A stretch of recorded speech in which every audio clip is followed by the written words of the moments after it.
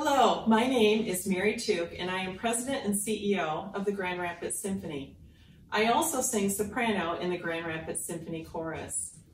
Today I am joined by my brother Jonathan, a well-known organist, composer, and tonal finisher of organ in the Western Michigan community. We are presenting to you the last movement of Mozart's famous motet Exultate Jubilate, which is entitled Alleluia.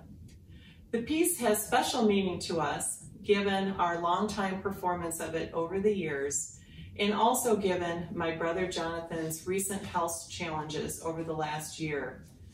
We celebrate his return to good health and rejoice by singing and performing Alleluia. This is from our home to yours.